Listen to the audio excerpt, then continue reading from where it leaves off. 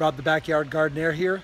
Figured I'd give you a quick update on the apple seeds that are now apple saplings. I planted that one, if you recall, in the last episode on the side of the house, which I will show you, as well as I've now planted the other two here on this side of the yard. So let's go ahead and take a look at what we got going on. Just a quick update, fill you on where they're at. Thanks.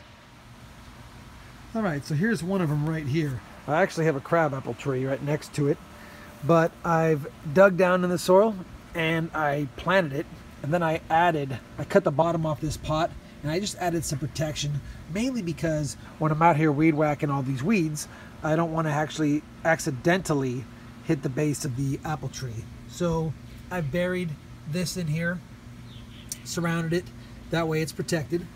And right now, he's probably, I'd say, 3 feet tall. So not doing too bad.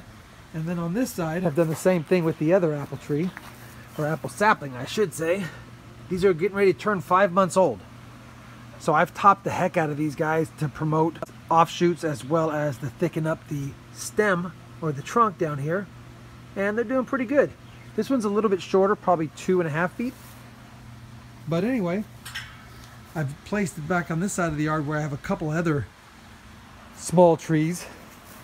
And that's where they're at. So I'll keep you guys updated every couple of weeks to a month, just so you can see these guys grow. Curious to see what they look like at their 6-month mark as well.